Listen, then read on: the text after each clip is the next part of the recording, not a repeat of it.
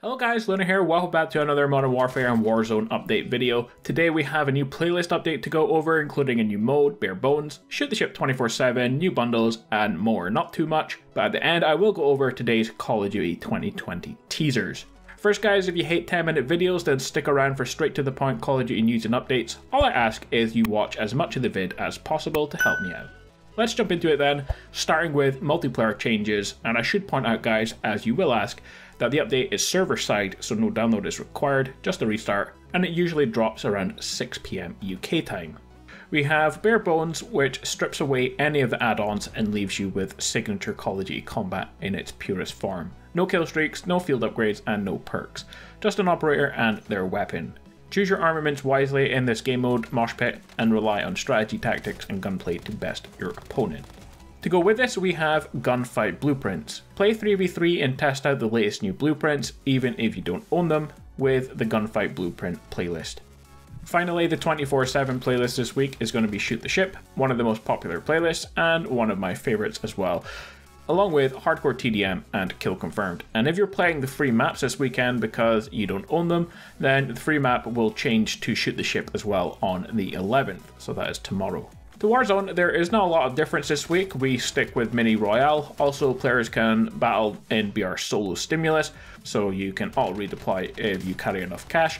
And there will also be duos, trios, quads, and plunder quads.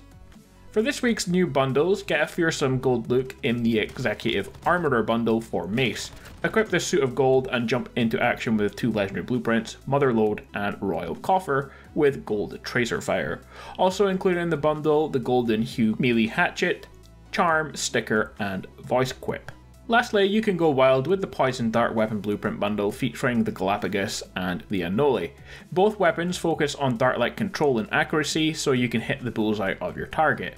The bundle also includes a calling card and animated emblem. Okay guys, so that is everything that is coming for this week's playlist update. Not a lot to go over, but I wouldn't expect there to be too much after this Season 5 update. But there is other things to go over, which is the new teasers for Call of Duty 2020.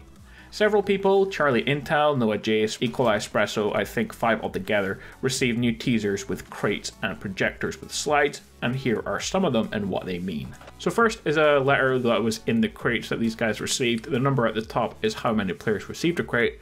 The numbers and the letters underneath them corresponds to the slides, and the X's are what this specific player got in this crate. These are the slides here, and you can see the numbers and the letters on them.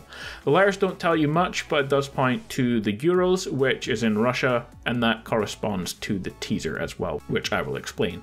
These slides show areas around the world. One is in London, New York, Paris, and Russia, which is of course where the Euros are. And the other locations probably correspond with other maps in Call of Duty 2020.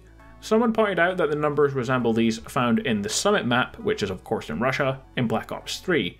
And sure enough, one of the other slides shows part of the Summit map. Also, if you look in the Summit map, these clocks correspond with those numbers as well, along with the Tokyo one. A recent update to Black Ops 3 just 3 days ago updated the map to reveal this here, which is part of a slide as well, and overlaying the one that's in game, not the one that came in the slide, as shown by Noah J, gives you the word when. Finally, Treyarch updated their Twitter profile today to the picture of a summit and this image of part of the Summit map again.